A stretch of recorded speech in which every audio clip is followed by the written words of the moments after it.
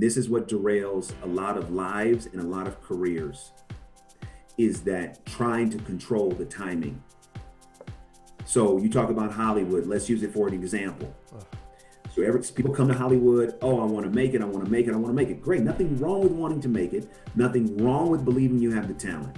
However, when we put a time clock on when it has to happen, and then if it doesn't happen by then, we start to judge ourselves, we start to say something's wrong, we start to get upset, we start to numb ourselves because we don't feel good. That's when it becomes destructive. So when you talk about Hollywood, here's what's in anyone's control: how they show up, how they prepare, their disposition, their attitude, their belief, right? It's okay to believe something that no one else believes about you. Nothing wrong with that. But don't let that belief become a burden. Let that belief remain a blessing. Hey, Better Together fans. It's not Maria Menounos, it's Mr. Maria Menounos. Sitting in still for my beautiful and talented wife. And it's wonderful to be here. Obviously dealing with some tragedy in the family, but the Lord, He or she or they work in mysterious ways. Very so true. we have a great guest today that has been gifted to us that's going to share so much helpful information on life and on expectations, finding success. And man, he's had success in so many different areas. I'm super excited. I need this one, Kelsey. I know. I'm so excited. Well, listen to this. It took over 150,000 hours, over 6,500 days from the day I set foot in Hollywood to finally get my production company. That is 150,000 hours of showing up, ... and serving, Kelsey. Damn. Right? And serving. Damn. See, it's not just like we always hear, like hard not work, just hard the work, right? and serving. Right. Mm-hmm. But still, we still hear this all the time too. So I know it's almost getting old now to the young people. I feel like all right, we get it. All right, so then I'm gonna do a second quote. Ooh. I've only done this one other time, but Ready. it's this important. What if you get to the end of your life and only did what's expected, not what is your destiny? Mm-hmm. And I think that just speaks to so many people, and especially women, who just live their lives by expectations, and not by other things, which we're going to talk about tonight. And so DeVon Franklin's coming on the show tonight with his book, and we're going to go over it. But you probably want to know who this guy is, right? Let's Kelsey? hear it. Tell me. DeVon Franklin is an award-winning producer, New York Times best-selling author, and renowned motivational speaker and preacher. He is the producer of multiple hit films, including The Pink Panther 2, The Karate Kid, Jumping the Broom, and so many more. He is the author of The Truth About Men, The Success Commandments, The Weight, and Produced by Faith. DeVon was also named one of the most influential Christians under 40, one of the top 10 producers to watch by Variety, and one of the top 100 influential African Americans in America by Ebony Magazine. Here to share the freedom in getting rid of expectations and so many other tips to navigating the many challenges today, Better Together in the Hill Squad. Welcome, DeVon Franklin. DeVon, are you a pastor as well? No. People get it mixed up. I'm not a pastor. I preach. I've always preached, but I'm not a pastor. A pastor to me is someone like my younger brother, who that is their profession. They're responsible to a local congregation. They oversee a physical church. That's not me. I produce films. I write.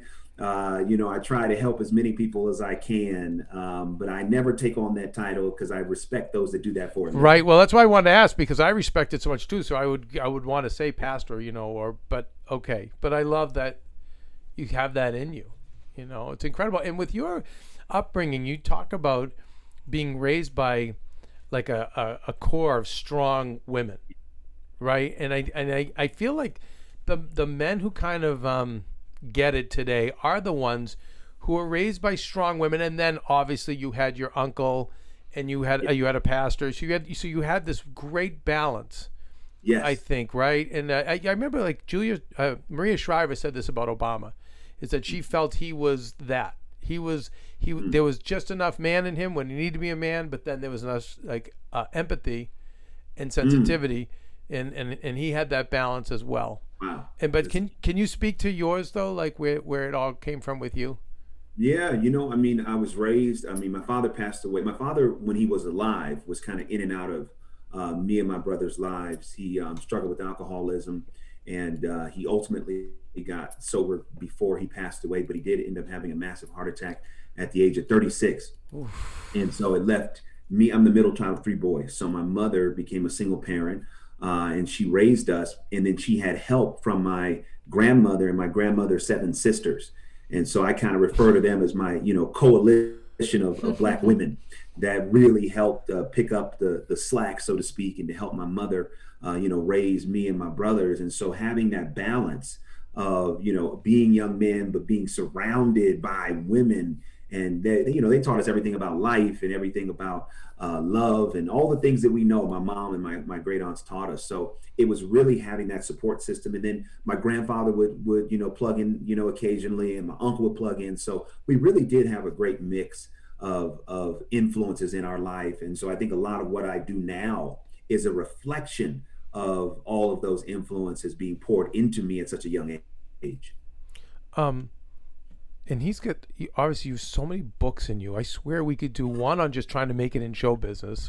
You know what I mean? Then you could do one on, right? Yeah. But then there's one on even how to make it in career and life. But like, let's focus on this book and let's talk about expectations, because I can't tell you how many people, when I coach celebrities or help people in Hollywood, or people trying to break in the business, so much of them is polluted or held back by societal expectations, parental expectations. Can you talk about that? Oh my goodness. I mean, it's why I wrote this book and why I'm so excited about this message, because, the book Live Free is all about how to deal with expectations. And people do not realize expectations are weights. And the more that we take on, especially those imposed on us from other people or the culture, the more pressure we feel, the more stressed out we feel. So the reason why I wanted to write this book is to shine a light on what expectations are, and then really give tips and tools on how to deal with them. Because if we don't deal with our expectations, if we don't manage our expectations, then they're going to manage us. And one of the reasons why most of us may not be happy is because there are expectations that we have not yet managed and set. And this is going to sound crazy and off topic. And, as I hear more criticism of capitalism come along, and when I was young, I just understood, my generation was communism, Soviet Union, bad, capitalism, America, good. And it was simple and easy. It was my Disney view. But then as I've gotten older, there have been people who've educated me on sometimes like that, when you're in a society of like, have more, need more, you have these expectations. I have to be this successful, like, right? So that kind of plays into it too, would you say? Absolutely. I have a section in the book called Cultural Expectations. And in that section, I deal with the very thing that you're hitting on, is that a lot of times if we just stop and think, and I ask this question in the book, are you really living the life that you want? And in my experience, from the people that come to me for help, most people are not living their actual life. They're living a life for someone else. So to your point, in a capitalistic society, the idea is that more is always better. So if I don't have more, then there's something wrong. And that's actually not true. But what happens is if you're not careful, you take that expectation from the culture, and then you use it as a barometer to judge yourself good or bad.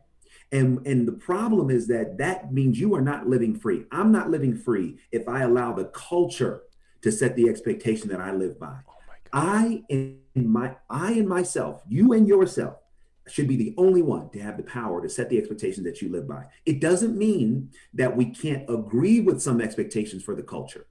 We can agree with whatever expectation we want. That's right. Or align with them. Yeah. That's right. But it has to be our choosing, not because we feel obligated that we won't become who we need to be if we don't.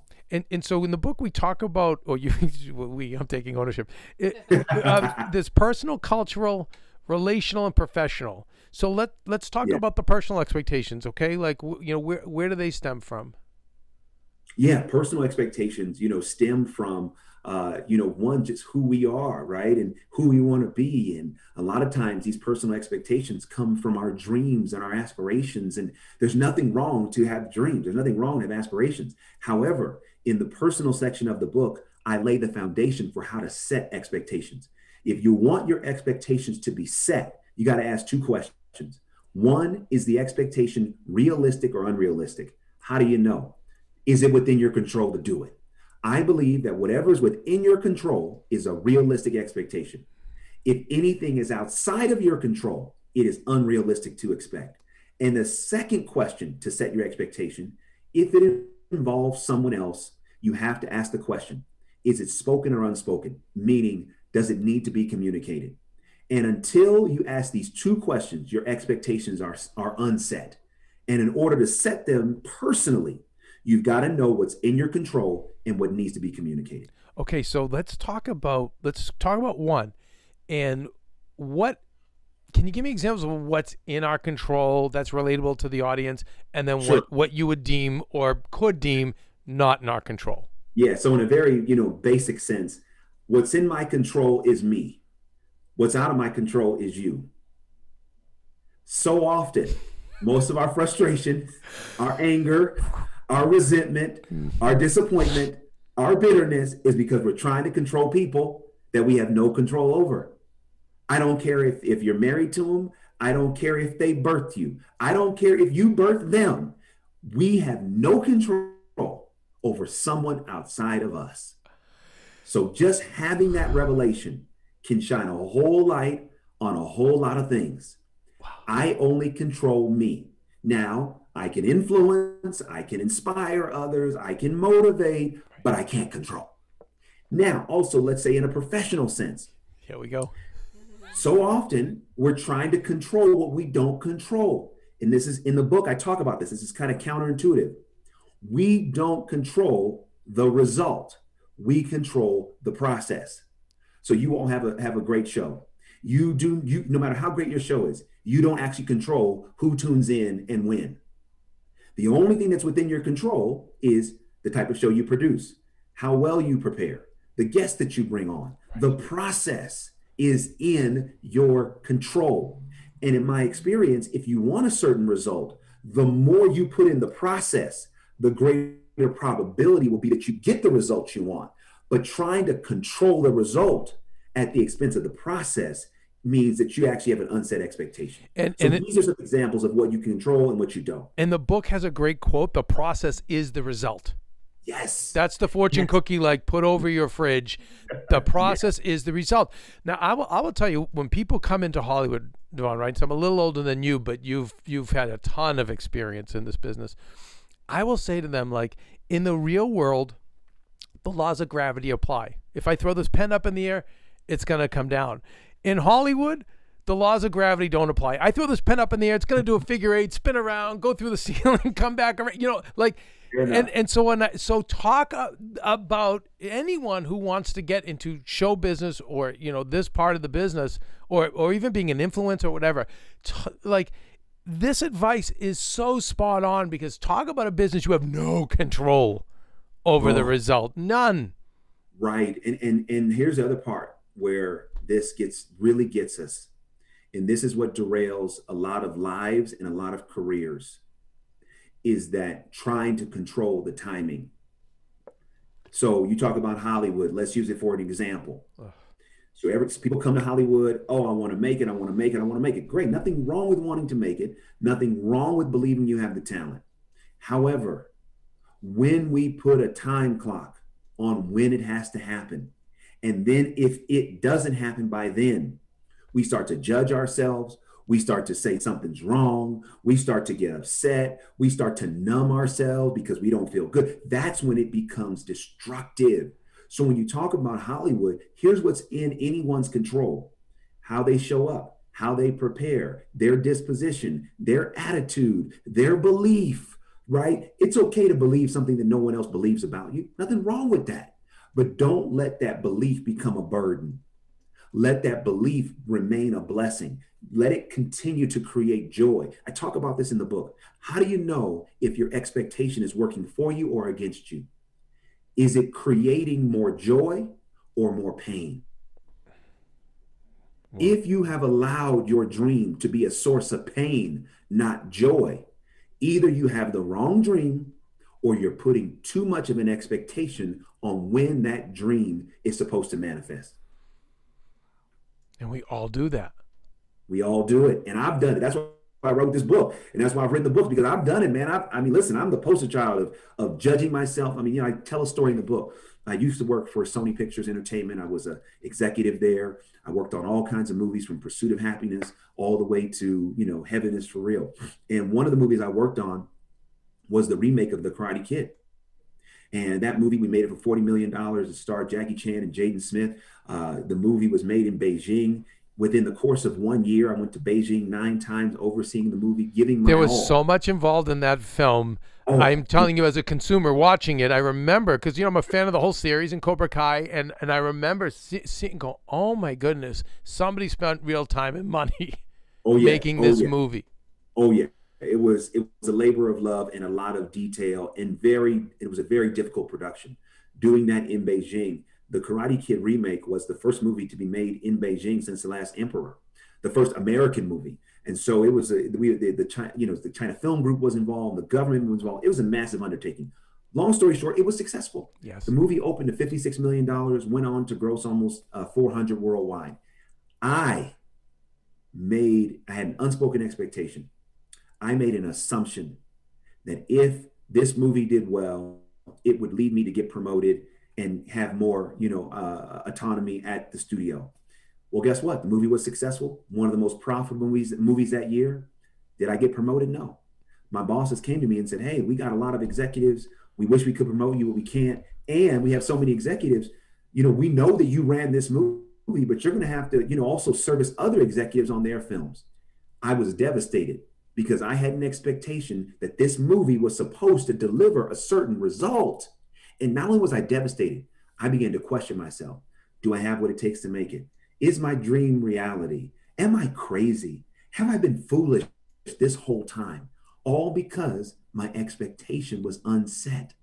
I never asked my bosses, hey, if Karate Kid does well, what can I take away from that? Will it lead me to a promotion? Will I be able to expect that? And whether or not that was possible has nothing to do with my value. I showed my value. I ran a movie internationally successfully that contributed real value to the bottom line of the company. Whether or not the company saw that value, it didn't take away the value I created. The only problem was my expectation that began to taint my point of view of me. This is when expectations are dangerous. And this is why I argue in this book, you got to set your expectations and release any expectation that you do not need, that you can't control. And you do, there's a part in the book about communication and expectations. And so go back, because what you say is like, okay, let's say I have this expectation that I'm going to kick ass on this movie. Yes. And I'm, my goal is to get a promotion. You talk about the communication, like where you may have fallen short was you didn't communicate this perhaps with your superiors and say, right? Can you speak to the communication and expectations? And so anyone on the job, and I talk about this in the personal section of the book, when we talk about managing expectations. First and foremost, anytime you get a check, comes with it expectations. So if you don't like the expectations of your job, then don't take the check. Because every check that clears your bank account is an expectation agreement for what the job is expecting of you. Now, if you have a desire to move forward or to move up in the job, you're never going to move up by just meeting expectations. Those that usually move up or get promoted exceed the expectation. They learn what's expected. They learn what their boss wants or needs, and they don't only meet it, they exceed it.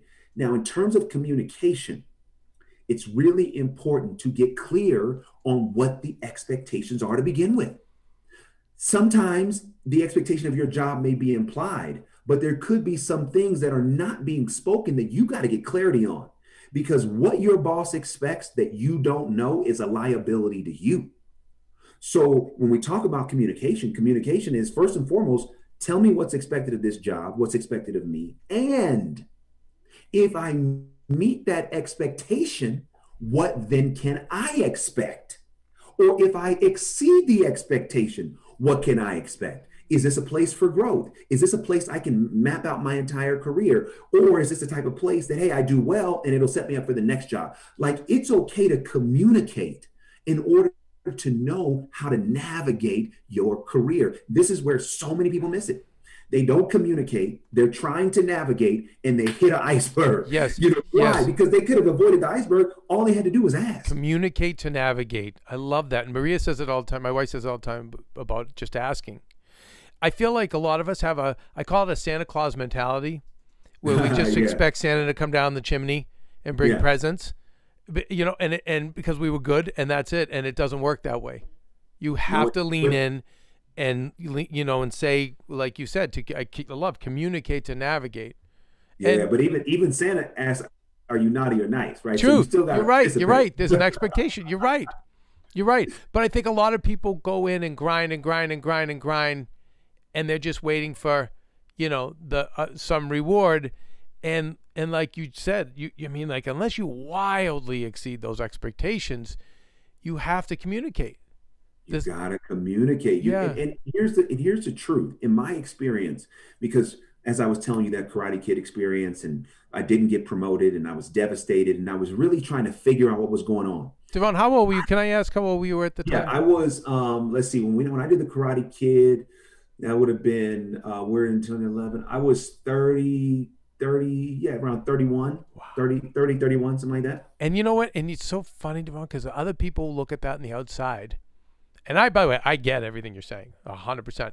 But other people look at that and say, man, you were 31 producing the Karate Kid with Will Smith and dealing with the Chinese government. Like, what are we talking about here? But I understand. Right. It's all relative, you know. It is. It is. But I love the point you're bringing up. Why? Because in the moment, you know, it's like you look at all this stuff and we put so much importance on things that later in life we look back and say, what was I tripping?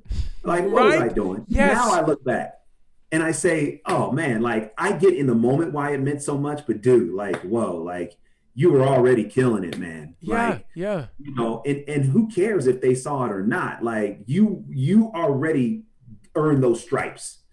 So you should have let yourself off the hook and just enjoyed the moment. But that's why I wrote this book. And because this is what expectations do to us when we don't set them. They rob us of moments. Yeah. They taint our memories. Oh, they take our joy. Yes. This is why we've got to set them so well. And one thing I'll say is, after that moment, I did have communication with my boss. I went to the chairman of Sony, Amy Pascal, and I said, listen, I don't understand. Help me understand what I can expect. I said, because I'm giving my all to this company. The company is making money, but somehow I'm not moving up. I need to understand why. And she gave me a very clear answer and said, hey, you can't just think that servicing other people's stuff is going to get you where you want to go. She said that movie would have happened with or without you. Why? Because that movie happened because of Will Smith and Jaden, and that you serviced that movie. You did a great job. But if you want to get promoted and you want the career, you're going to have to lean into what you can do and nobody else can do. And that was leaning into movies of hope, leaning into movies of faith, leaning into movies that were diverse. And that's what led to, you know, Jumping the Broom and Sparkle and Heaven is for Real. And now all of the films I'm producing. So I appreciate that feedback that she gave me, because it really challenged me to go inside of me to do the things that nobody else can do in this business. I'm stuck on the expectations and how they rob us. So I bring it home. So, you know, my wife lost her mom recently, and I, you know, lost my mother-in-law, who was my mom essentially for 2 decades. And I'll tell you, DeVon, is Maria is going through videos and photos, and she's just like seeing the mom dance and smile and have fun and all these memories, being on Rachel Ray with Maria, right? All of it. And Maria's saying, and I wish she was doing the show, but I will be sharing everything with her after we wrap. Maria keeps saying, like, why I feel like I didn't see any of this at the time. I feel like, you know, and it was either expectations of Maria probably career, but I mean, even like with the mom and the cancer, it was, Mom, don't eat this and eat that. And there was so many expectations that kind of blocked both of us from really seeing, and now thank God, and by the way, we're blessed to have so much video. My wife, she's a filmmaker, so she records everything. Right. And we're able to see how happy and stuff, but we robbed ourselves because of the expectations. Right. We robbed ourselves of like, wait, what was I doing? Like, why wasn't I not there? And I do think that like, if the process is the result, as you say in the book, and we can embrace that already, I'm halfway home. Yeah. No, really. I'm making a movie with Jaden and Will, right? Like I'm China, which we know you had to have known by then. China's the future of filmmaking. Yeah. Totally. And I'm a baby. I'm 31, but I get it because I've been just like you, and I don't want to be like this anymore. Right. Exactly. And the point you're hitting on is so important. The greatest catalyst for change in anyone's life is pain. Until we experience enough pain where we say what you just said, I don't want to be like this anymore. This book is really for those that are in pain, because there are some that are not in enough pain yet. I'm going to sleep with it on my chest. So this message will not resonate because there's just not enough pain. It's like, all right, I can still deal in my life and I'm not totally happy, but I'm not, ready to make a change. But for those that are in so much pain that they cannot go on any longer the same way, this is your book. This book is the catalyst. But can we offer this to, because I always say like, people only learn from the lessons they pay for, and they pay either with money or they pay in pain.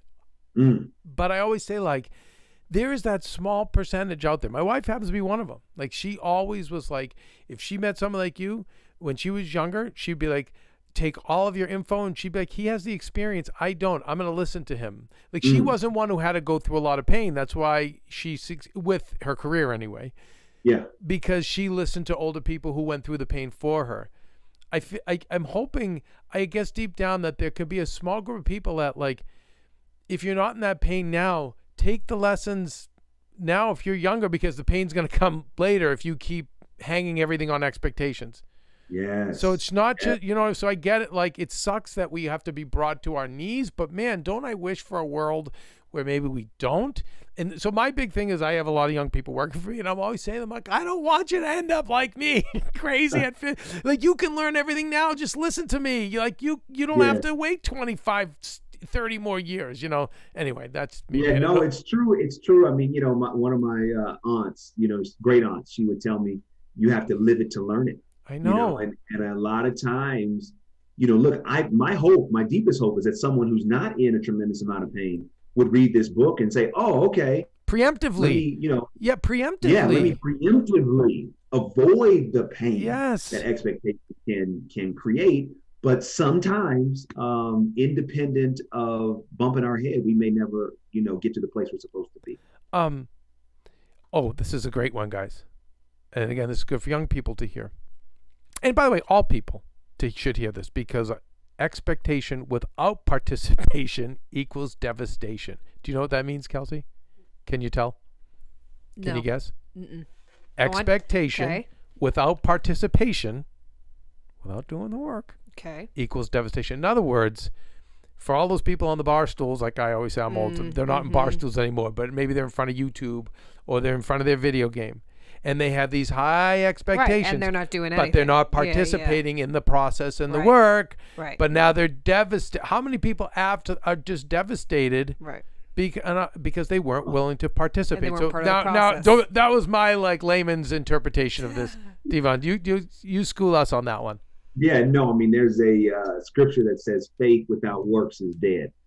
And so it's this idea that, I'm just going to have these expectations, but I'm not going to participate in the process.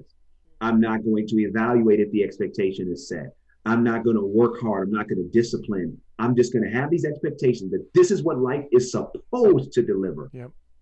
That's the danger in an expectation. It is a strong belief about what should happen. Should, based on what? Based on what? So let's say you're talking about one of, millennial, becoming successful and wanting life. Okay, well, where is it written that by 25, you should make six figures, or you should be in the job of your dreams, or you should be in a relationship that you really care about and that you love. Where's it written? It's not. It's not. So the idea of treating a possibility as a certainty is what is driving this generation crazy. Yes. It's nothing wrong with saying, oh, I'd like to. It would be great if. And I'm going to participate in the process because I know that'll help me potentially achieve the result. But to sit back and act like life is a genie or a vending machine, and all you got to do is just put in an expectation and it comes out. This is why so many people are secretly devastated. And by the way, I think it's all generations have these judgmental expectations. I will say, I feel like with the younger generation, I think a lot of expectations were met by parents and teachers. I don't think it was their fault. I think, so, and now they're coming out to the real world, it doesn't work that way. You have to, right? You have to put in the work. It's not just going to happen. No, not. And honestly, I think sometimes parents and, teachers can do, to do people a disservice. Yeah. Because life does not coddle you, doesn't coddle me. No. Life is life. Yes. And I think the better children and teenagers and, young adults are prepared to deal with the realities of life, the better. And life is not going to give you what you want when you want it. Life is not going to always care about all the hard work you put in. It doesn't work that way. Life is about endurance. Life is about navigating the unexpected. Life is about appreciating the moment. And the more I believe that we practice those things, the better we are to succeed at life. I'll tell you about the expectation thing. It's funny. I don't want to throw anyone under the bus in my family, but I have, we have some funeral services coming up for my mother-in-law, and like super close family member who, by the way, is older, so not from the millennial culture, said on the night of the event, said, wait, but I have plans that night. But you know what? But I, first of all, laughed. I thought it was hilarious because I know this person. I know what they're like. And my wife was really upset. And I'm like, Maria, I expected nothing. I had no expectation because I've seen this person in the past. You know how they are. Right. I already know. So like, so for me, if the reaction I got was humor, I'm like, I needed a laugh right now. I actually think it's amazing. Right. But now that you're clarifying all this, it's because I didn't have the expectation. You go. Because we expect, right? That's another thing too. No one was here for me when I was sick during COVID, or no, right? But it's all based on expectations. Totally. Those are the personal ones, right? Those are the personal ones, and relational as well. They also apply in relational. Because we're expecting so much. What about just taking the wherever you can release an expectation, do it. So I operate in the world based upon how I operate. So meaning I give because I'm a giving person. I care because I'm a caring person. I'm not giving to get. I'm not caring because I want that person to return the favor. They may never. They might not. I don't know. I do believe that what you sow, you reap. It doesn't mean that you're going to reap it from where you sowed it. And a lot of times we're trying to reap kindness because we sowed it into a person. So just because you gave consideration to somebody doesn't mean that when you're in need, they're going to give you the same consideration. So give freely, love freely, care freely, and release the expectation that the person you're giving that love to is going to do the same. Release it. Let them be who they want to be. And if it comes back to you from that person, wonderful. And if it doesn't, it's okay. It's going to come back one way or another. It will come back one way or another. It's fun. And when I think of Maria's dad, who's like 70 something, he doesn't expect anything from anybody. He doesn't ever get offended or hurt. And he's such a happy and healthy person because of it. Yeah. Because, I talked about this earlier. I talk about this in the book. Expectations are weights. Yep. So I don't believe you should live with no expectations, right? It's like going to the gym. You gotta have a little bit of resistance to improve your strength. So with expectations, I'll say it's okay. We have some expectations. They're set. Okay, cool. So I'm managing the weight because it's actually making me strong. But when I have so many expectations, it actually makes me weaker.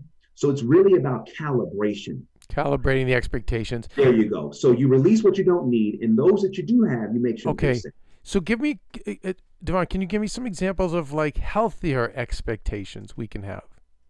Yeah. So for example, of yourself, of myself, the healthier expectation is that I will achieve my dreams, but I'm not going to drive myself crazy about when they happen.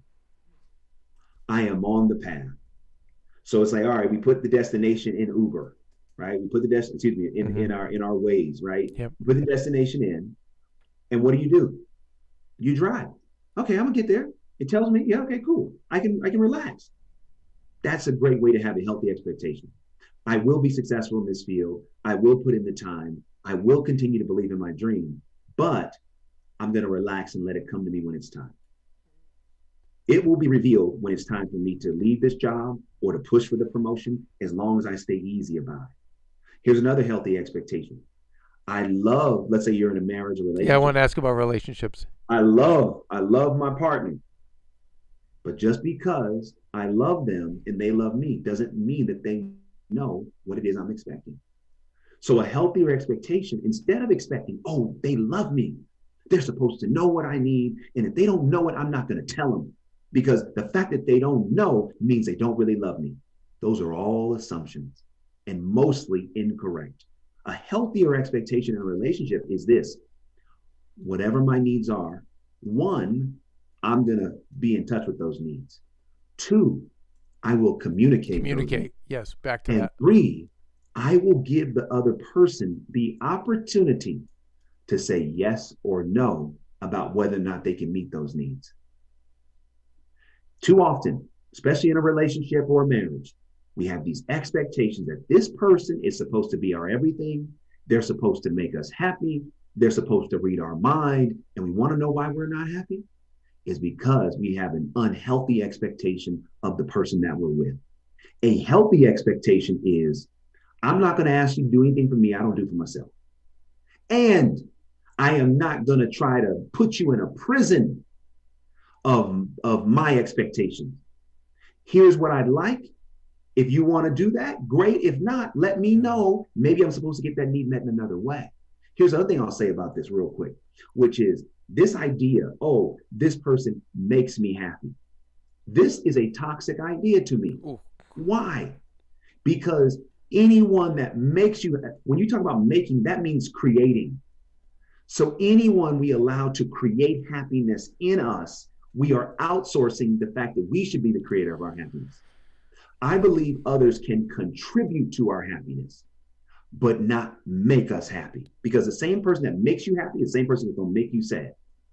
And maybe it's a way of maybe even communicating. It's more, I enjoy being around this person. I enjoy this person's company, sure, rather than this person makes me happy. Absolutely. I enjoy this person. I enjoy that this person, that my well-being is a priority to this person. That really makes me feel good. I love that.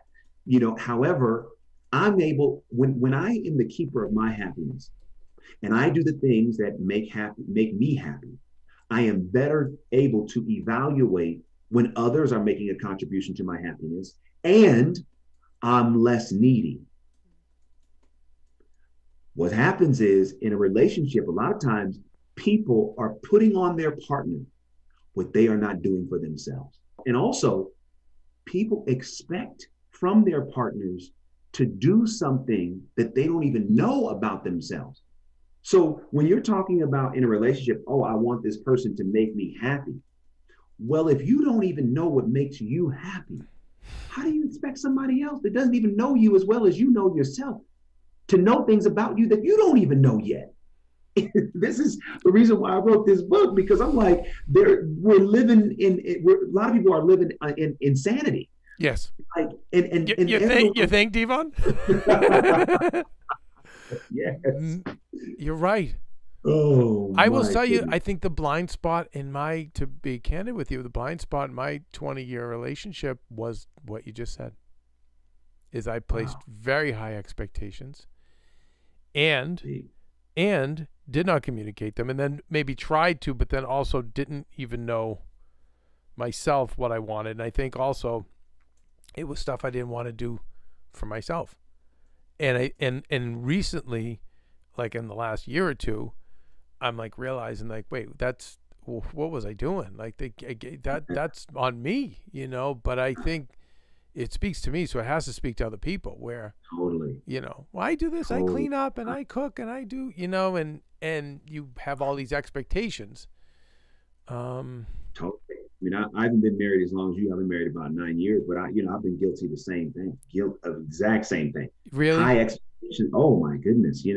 High expectations of myself, high expectations of my wife, not communicating the expectations, judging her if she doesn't meet certain expectations. So as I have gone on this journey within my marriage and come, into clarity about these concepts, it has allowed me to alleviate that pressure and that stress, because I'm like, wait a minute. First of all, why are my expectations for myself so high that they're depressing me? Number one. And number two, just because they're my expectations doesn't mean that I get the right to impose those expectations on other people. I talk about this in the book. It's dangerous when we take our expectations and we make them standards by which others should live by. That's dangerous.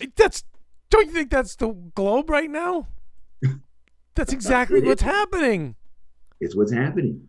It's what's happening. Just because it's what I expect of my life, that doesn't mean that then I get the right to make that the standard by which you should live by in your life. And now, how do you have children yet? Do you and Megan? Not yet. Okay, so it'll be interesting to see how this applies. I have to think it applies to parenting. Oh, right? Of course it does, in a big way, because growing up, my mother, she didn't really impose professional expectations on us, which I appreciated. The moment I told her, hey, I want to go to Hollywood and pursue that, she never was negative about that. There were other people in my family that were like, hey, you can't go to Hollywood, and that's a dark place, and all of that. And I was like, well, I'm going to go because I believe that's where I'm supposed to be. But one of the challenges in my observation of parenting is when parents put these expectations on their children. Now, remember, you can only set an expectation if, one, it is within your control, and two, if it's communicated. So let's apply that to the lens of children. So often what happens, parents are trying to control something that's not in their control, which is their child. The process is the result. So if you want your child to become something in the world, then you got to control the process of discipline, of communication, of loving, of acceptance. What about accepting your child for who they are, not who you hope they would be? Because putting that level of expectation of here's what you as a child should do, and then they don't meet it, that can be very disruptive for the development of a child, because it's too much pressure. It's like, oh my goodness, I'm not making mom happy, I'm not making dad happy, I'm not making, so then I'm not worthy. It's a slippery slope. So I do believe that there's a lot that can be taken away from this book as it relates to parenting. And I think a lot of children, I hear from a lot of like 20-somethings, let's say, and again, especially women that are like, my parents expect this. They expect me to take the road most traveled. They expect me to marry this kind of person by this age. It's, and it really becomes, it's hard enough. Life is hard enough, but then when they're contending with that, it's one of the things I deal with all the time. From the young generation, especially when they come out to Hollywood, I always ask, where's mom and dad with all this? Yeah. Are they on board? It's hard. It's hard, yet, again, whose life are you living? So at the end of the day, it's, someone who's struggling with what they want to do versus what their parents want them to do. At the end of the day, you got to ask the question, whose life am I living? Yeah. And if I please my parents, but I disappoint myself, can I live with that? That's the question. And it's like, all right, well, if I can't live with that, then I've got to go do what I believe I'm supposed to do and trust that my parents at some point will be okay. And even if they're never okay, that's okay too. It is. It really is. It needs to be. And I think that if you live, by these principles you're talking about, if you do the work, if you're ethical, if you in my experience, I've seen it in the end work out, where the parents go, now, of course, in your case, they go, oh my God, we get it. Because you see, right. But I've seen the parents kind of come around and come to that place to go, okay, in most cases, but like you said, even if they don't, it's got to be for you. Yeah, you got to, and that's what this book is about: living free. You got to live free. You can't be under the emotional, physical, or mental control of anyone or anything. You set the expectations by you set the expectations by that you want to live by, and you set the course for your life. You don't let anybody else do that work for you. And DeVon, talk about how this relates to social media. Yeah. Oh, right. Oh boy, I talk about this in the book. Yeah. Too often we're creating these false expectations because of social media.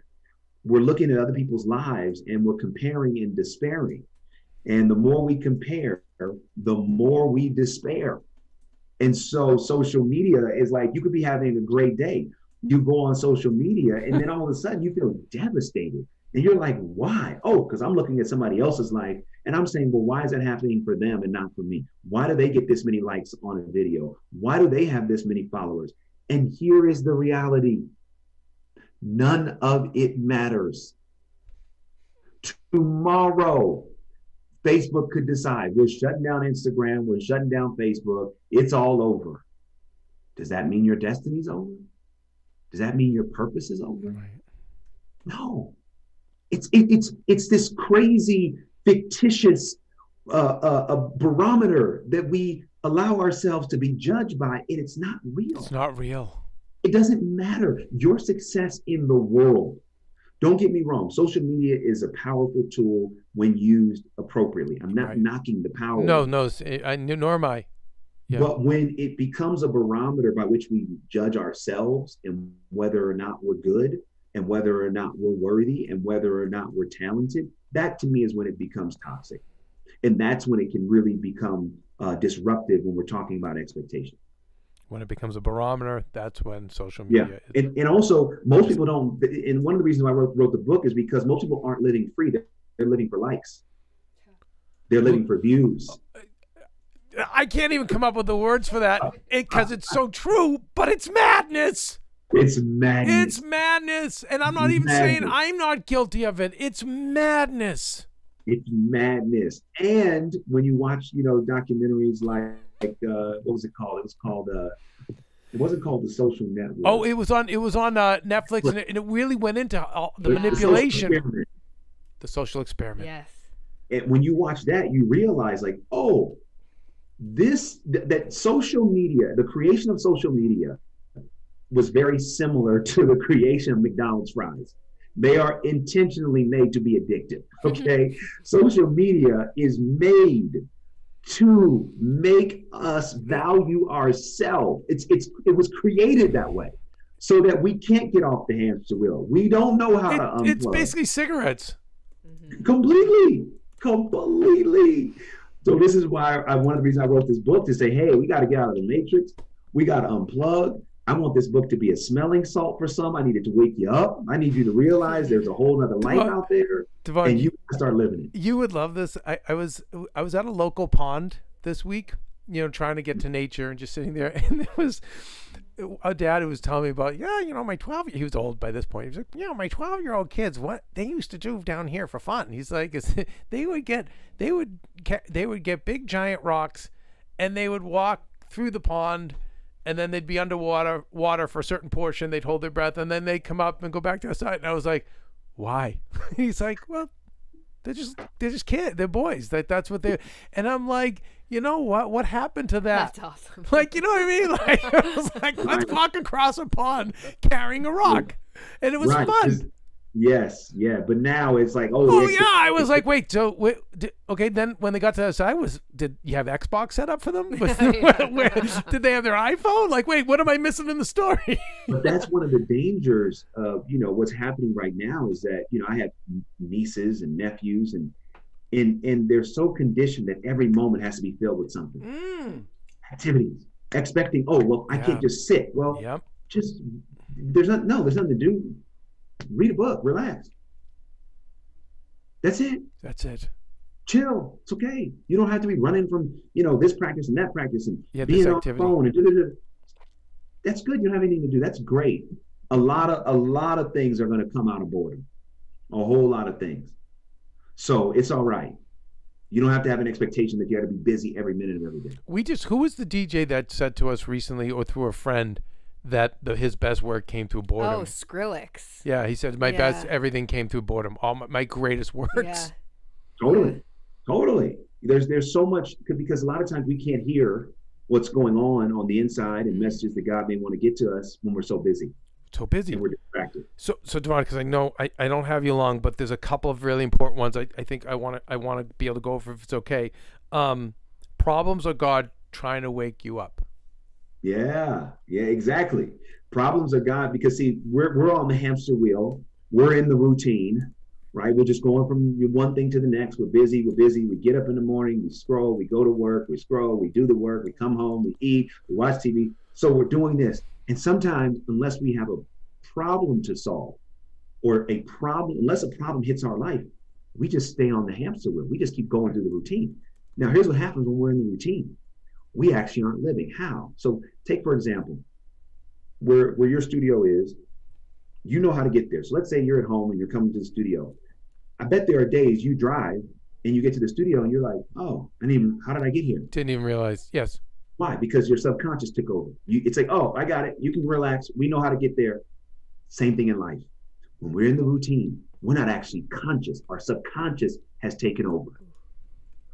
When problems hit our lives, it wakes us up. Wait, what's going on? Right. Oh, hold on. No, I don't like that.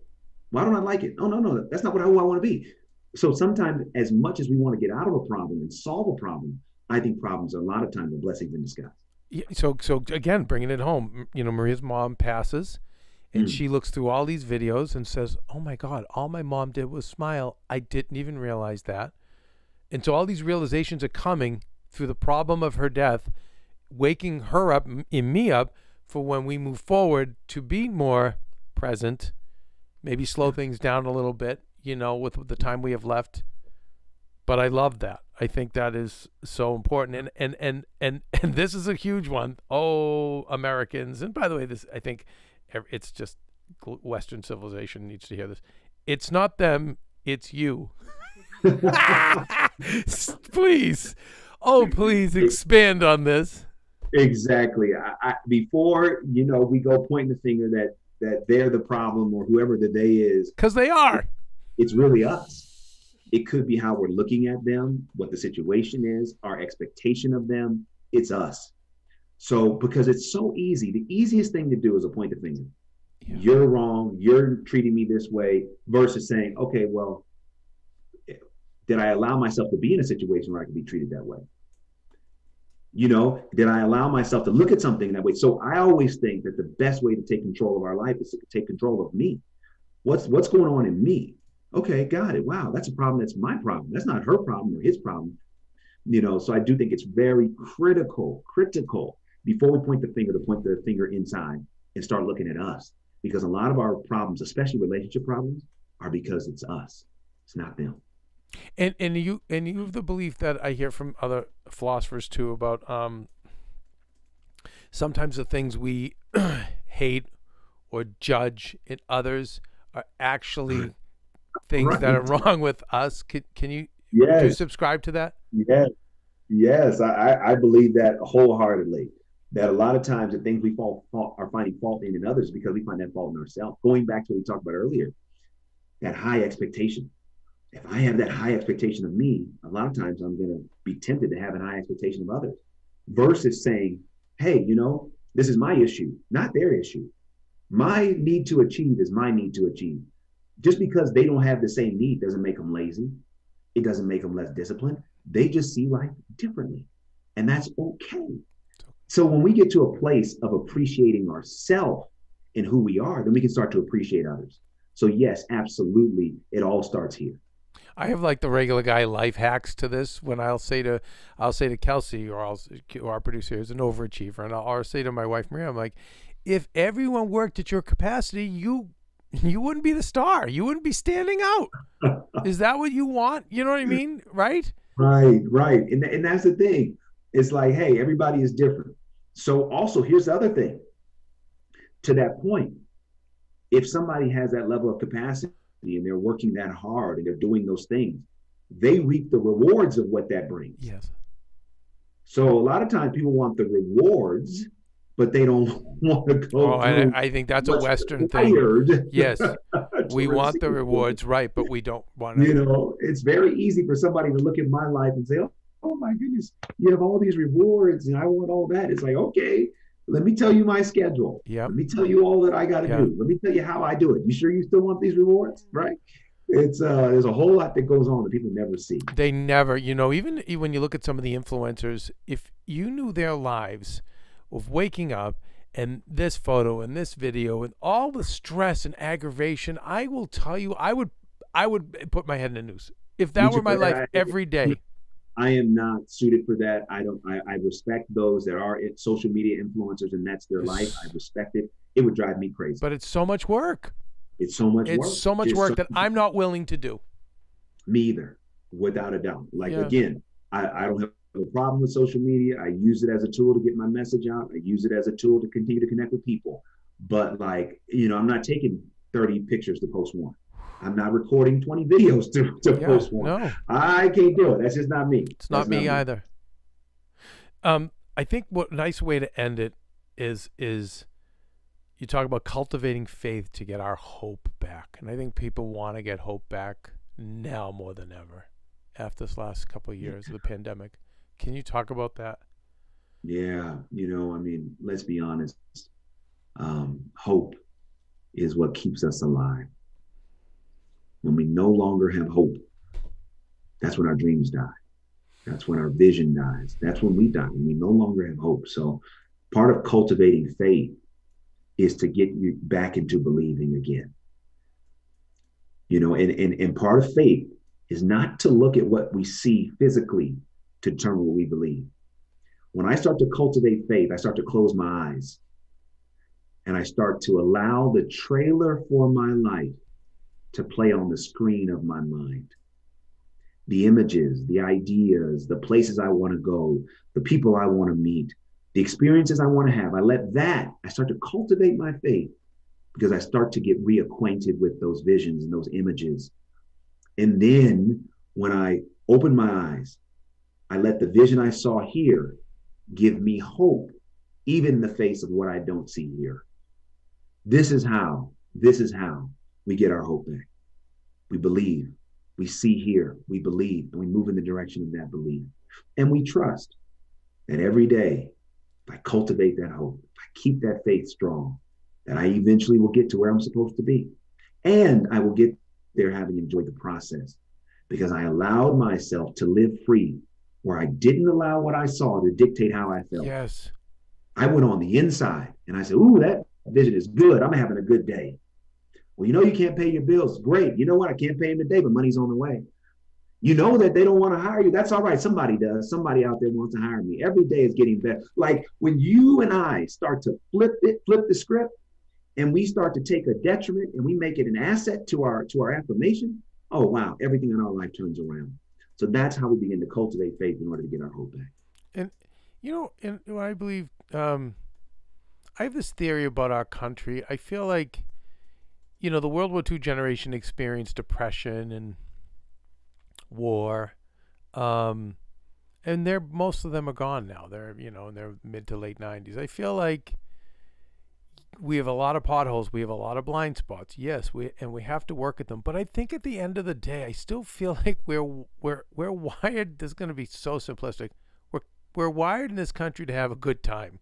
We didn't we didn't grow up with death and famine, and you know what I mean. We didn't around us, And so I feel like we're gonna work.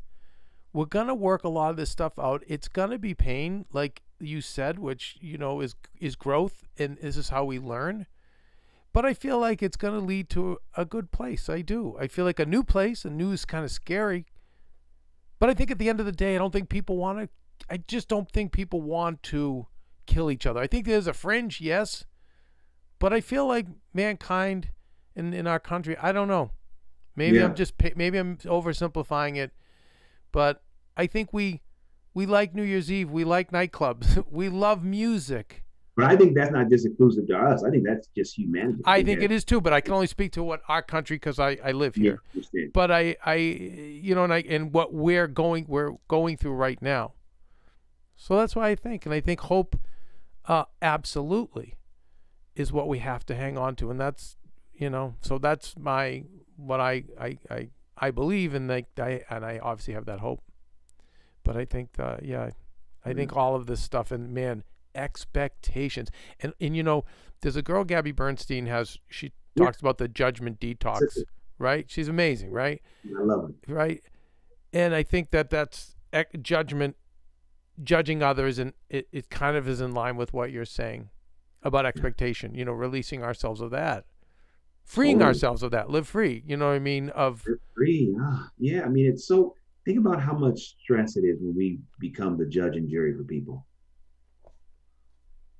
It's just like, you know what? Listen, hey, I may have an opinion, I may have a thought, but you know what? What's meant to be for you is going to be for you. I'm not your judge, your jury. I'm not your warden. I'm sorry, I'm not. And anytime I try to make myself more than what I'm supposed to be in your life, I'm the one that gets stressed out. Yeah. Yes. And sometimes it's habitual. I think it's people we're in a habit of being judge, jury, and executioner. And so I think that with the book, if you can be more conscious of it, you can break that habit. So you're not, you remember. I know with Gabby, and she loves it because I'll always say judgment detox, because when I start doing it, well, it's a habit. I've been doing it for so long, DeVon. So now to get to that place of what am I doing? Judgment detox. No, I love that. Anyway, and I think now it's going to be expectations. That I'm going to keep saying it, and I just remind people wait, expectations. Can we control these? Can we not? Do we have control over these? Don't we? That's right. But they really set up such unhappiness, and I think that, and man, I hate to take one. You might be so onto something here. I hate to take one giant brush to paint to all of our problems right now. But it's hard not to say that so many are based on expectations. They are. Right? Yeah, they are. They really are. They really are. And that's why I wrote this book. Yeah, it's amazing, you guys. The book is available. DeVon Franklin, Live Free, Exceed Your Highest Expectations. And please look into his other books, as I'm going to. Thank you so much for this gift you gave us today. And I hope you and I stay in touch. I learned so much, and your wife is beautiful, and she's amazing. She was a gift to our show as well, and I know Maria's going to want to get her hands on you in a great way. So when she comes back, I'd love to talk about some of the other books too, because there's so many lessons here. Awesome. Thank you so much, D. I appreciate it. Oh, I appreciate you, and again, my condolences, my prayers to you and the family. Thank you. Wow. Yes. Wow. I think we need to have one of these shows where we don't say wow. Wow. I really think we have to get the author. I can make that happen. We have to get the author of F Like a Goddess. Who's been... Honestly, her book might be really good. Okay. See, so you think we'll still say wow? Yeah. Okay. Because it's a subject no one talks about, so she might have a lot of stuff to say. But expectations. Yeah, I know. Crazy. Right? Crazy. It's just, yeah. All right, how do we apply this, though? We get all these great lessons, Kelsey. I know. If we had them for longer. Lessons and more great lessons. But I think it's about, all of us have to spend the time to really just apply these things. But it might just be a matter of writing down some of these things. Yeah. I was thinking that, too. I was like, if we had him for one more second, I was going to ask, okay, what's the first thing? A simple first thing we can do. But I'm sure he would just say, kind of examine what is going on or happening in your life right now. Well, I think if you break it down to your career and maybe your social or personal life. Right. So you when you start with your career, what are your expectations and what can you control? Right. And what can't you control? And I think obviously it's I'm going to embrace the process and not the result. Mm-hmm. And I think in your relationships too. Yeah. Why am I expecting? But I'm at my best when I don't. Oh my gosh, we all are. When I don't. That hit me when I was reading this it was like, okay, not only the expectations we put on ourselves, but that we put on others. I was like, holy shit. Because then that's when we're hurt. That's when our feelings, I mean, like. How come you didn't call? Right. Right. Right. It's like, because it's crazy. And I think you communicate, hey, this is what I need. And then it's up to that person to go, I can't fulfill that need. And then it's up to you to say, okay, bye-bye. Bye. Batches. Exactly. Right? Or yeah. Hey, Queen. Right. Thank you. We didn't tell them about our philosophy, but hey, Queen, bye, betches.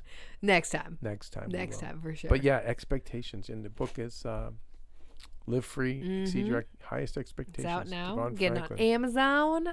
What a great guy. Yeah, he's awesome. Really, really special guy. And once again, something I needed to hear today. Of all days. Anyway, yeah, Kelsey.